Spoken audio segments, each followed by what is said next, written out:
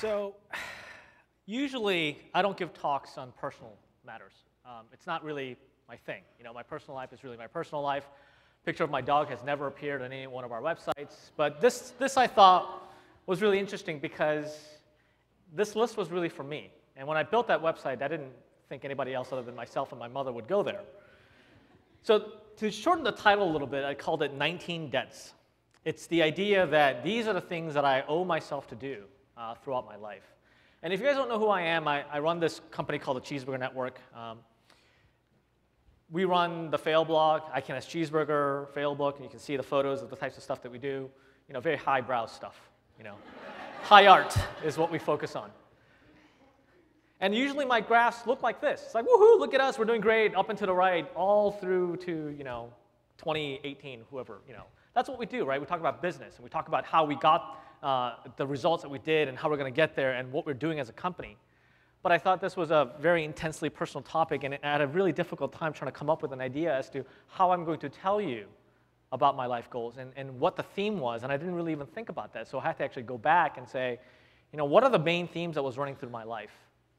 So I'm going to share that with you.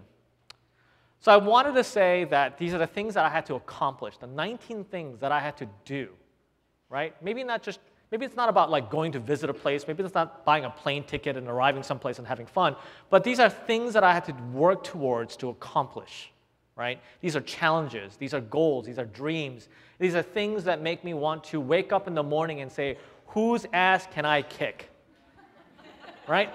If it wasn't easy, if it was easy, I wouldn't put it on this list. It was all because it was difficult. Maybe because I had a personal fear, maybe because I, really don't like doing that, but I know that it's necessary that I do it. Or maybe it's something that other people haven't done before, right? And those things made the list. When I wrote this list of 19 things, and I didn't pick 19 as a number or anything, it just happened to be that way. When I picked this list, it was actually a lot longer, and I started removing the things that I felt were unnecessary. This was the editing process of my life goals. And if I could get it down to a manageable number of things I could remember, so that when I'm out there doing a speech or when I'm out there thinking about my life, those things could stay in my mind. It had to be reasonable. So the first thing I did was created the have fun part, right? So this is a subconscious of me talking, and this is me going back and being Freud and re-psychoanalyzing why these things appeared on the list. So I said, life is nothing if we don't enjoy some of it, right? I wasn't born on this planet just to work, right? I'm not some automaton. I know that if I died tomorrow, I will probably think, yeah, that was pretty fun. I'll do it again, right, if I could. So that list was first starting off with graduate with a bachelor's degree. And college was great. I went to Northwestern University and got a very proud B average.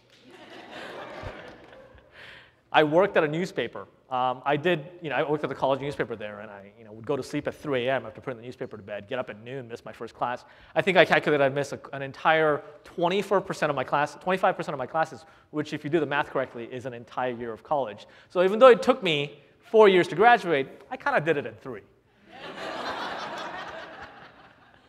I won't go through the list line by line, but I'll highlight some of the really important things. And maybe the last part of this list is probably just as important, which is to sell a company for a profit. I haven't been able to do that. And the first and the last, really, to me, were correlated. I was the first in my family to graduate from college. I was actually the first in my family to ever even go to college in my entire extended family. I had immigrated here from Korea when I was 14 years old. Not only am I a child of immigrants, I am an immigrant. I remember going to high school and being done with after-school stuff, clubs and things like that, going home, eating dinner with my parents, leaving at 8 o'clock to go clean the warehouse at the IRS in Sacramento, California. And that's how we made our living. The whole 3 family of us would work, and we got paid $2,500 a month, and that's how we lived. And we lived in a 1-bedroom apartment. My parents slept out in the living room, and I slept in the bedroom. I was an only child, which is pretty rare, being an immigrant family. These are intensely personal things that made me realize that having a bachelor's degree, even in 1999, and I can't tell you the temptation to drop out of college in 1999 to become Bill Gates was so strong and so assured. God, if I drop out my junior year, guess what? I'm going to be rich. To escape that temptation was really difficult. I also had the dubious distinction of flunking out of one of my classes, which I am not so proud to say, which my parents were quite dismayed. But that made me realize that college was something I wanted to fight for. And I remember taking extra load of classes to actually finish school on time, because Northwestern wasn't cheap. So that led me to realize that accomplishing things really actually made me enjoy life, and that became a part of having fun was to actually build something. I was a builder. I wanted to create. That probably meant that I was never going to go work for a big corporation for any big length of time, and I knew that about myself when I graduated from school. So in order to sell a company for profit, you have to start a company, so I did it in 2000. 2000, right. Now that I have a college degree, what am I going to do? Burn somebody else's money, right? Raise money from a bunch of investors and go build an internet company, because I'm 22 and I know the world. Yeah, it didn't really work out so well. 18 months later, it folded, and I was $40,000 in debt, right? It's a pretty hard struggle to get out of that. But this is part of having fun, right? Sometimes you go out on a, take your bicycle out and you do a face plant. It happens to all of us, right? That's okay. But to me, the practice of failure was important. Not that I wanted to fail, but getting up from it was incredibly important to being an entrepreneur. And that meant that if I could get up over and over and over again and teach other people in my company to get up after failing, we could one day sell a company for a profit. And then the next theme that ran through my goals was help yourself. Seems a little self-serving, right? It's like, have fun, help yourself. Great. Well, what's the social part of all this? Well, I'll get to that. But help yourself is important. When I was in debt in 2001, I had 40 grand. I had really two choices. Declare bankruptcy, give that problem to the government or to the credit card companies, because come on, who the hell would give $40,000 of credit line to a college kid who just graduated, right? That's irresponsible. It's their fault. Or pay it off. Paying off was the much, much harder decision. But it was the act of finding a way to pay off that debt that was the lesson that was worth more than the $40,000 I spent, right? The discipline that it took, sorry, getting a little choked up.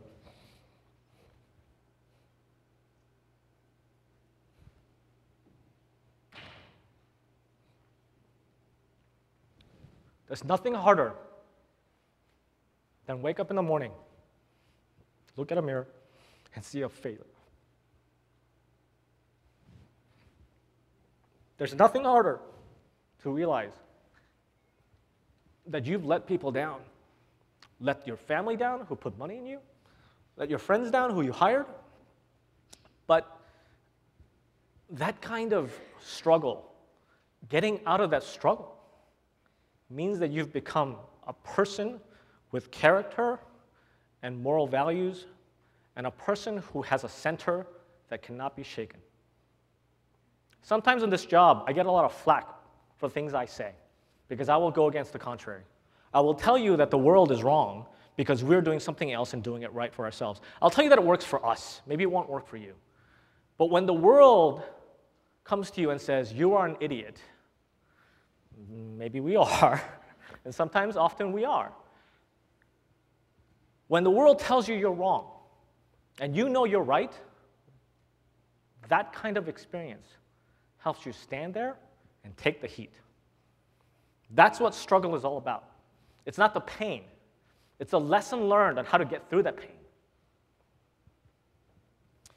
And it turned out to be a pretty good decision for me. That financial discipline allowed me to build a company that started in 2007 called the Cheeseburger Network. And in 2008, we turned an annual profit for the very first time. In the middle of the biggest recession in our lifetime, we eked out a profit. And that meant a great deal to us, because that meant we weren't going to have to raise another round and have to lay off people if we didn't. That meant we were self-sustaining. That meant we weren't a burden on society. So if I could help myself get back on my feet, and if I can help people who are unemployed get a job and find a way to make a living, we helped ourselves and we weren't a burden on someone else. And the last thing on this list, which is to set aside enough money to never have to work for the rest of your life, means the same thing. If I can take care of myself, then I can afford to take care of others. And that's the last part of my goals, which is to help the world. If you can have fun taking care of yourself, then the next logical conclusion for me is to help someone who deserves it. Or maybe they don't deserve it. Maybe help someone see that they too can have fun and help themselves. And when they recognize that they can help the world. So in 2008, as my company was making its first annual profit, I invested in another startup. And that was a very proud moment for me.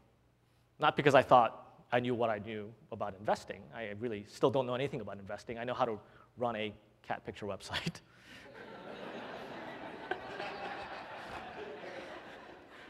But because I thought I could take a risk. I really could. And by taking this risk, I wasn't going to put myself or my family or my peers in jeopardy, right?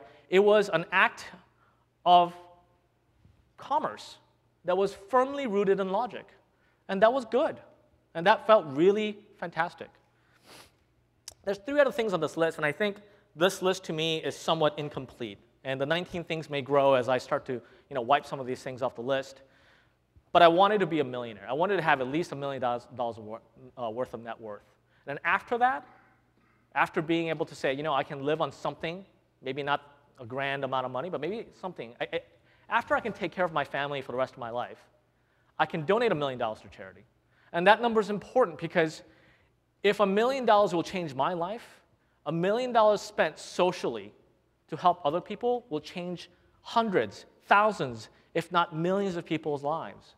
I just ran into the company, an organization called Vitana, which is a microfinance organization for helping students across the globe. And I thought, my idea was, I thought I could use some of my charitable donations to help one person go to college. And there are now mechanisms that allow me to finance a loan where student loans are available to help lots of people go to college. The social impact of my dollar today, because of the efforts of other entrepreneurs like me, can go much further, right? The idea that one person can change the world is possible true today than ever before because of technology, because of the way we're connected, because other people like me have goals about what they want to do with their life. And our world supports that. Entrepreneurs and people who love this idea of democratization of information are transforming even charitable giving and the fact that our reach can be far greater than those who are around us. The last thing was help work on a political campaign. So I went to journalism school. I have a degree in journalism. I can copy edit your papers if you'd like. I can spell things correctly when needed.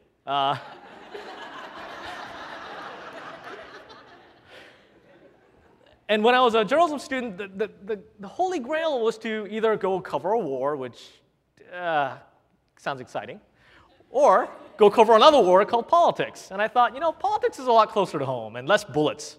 So I would love to have worked on a political campaign or covered it and something like that. And I thought, that's a noble goal, and I don't know why I still want to do that, but it just seems like a lot of fun. I just read Game Changer, and I thought, oh boy, what a great insight, and just kind of random, but it's there, right? Because I feel like it's helping the world to be politically active.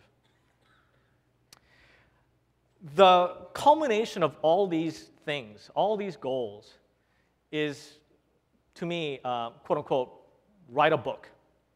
I don't want to write like a children's book. Maybe I do. I don't have any kids yet. I don't know what kind of a book I want to write, but if I live a life worth living or worth writing about, I can either write something about me or something about others because I can see into their life, their struggle, their goals, their ambitions, their themes in their lives, and that's a life worth living if it allows you to see into the hearts and minds of other people. And all those experiences that I want to gather through my goals, if it, learning to fly, learning to sail, owning a home outright, knowing that what that feeling feels like, gives me insight into the soul of the people who are around me. Because I can connect with you, I can understand, I can walk in your shoes. I know what it's like to have a mortgage. I know what it's like to be upside down in a mortgage. I know what that feels like. I also know what it's like to have the rarity of having to pay off a mortgage. Knowing that spectrum of human emotion, knowing the spectrum of human experience gives me a better perspective into everyone's lives in this room in one small and important way.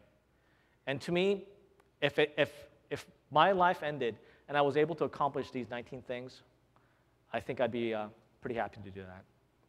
So this is my Twitter, and this is where the list is located, and maybe I'll run into people who will influence me to add things or subtract things and change them.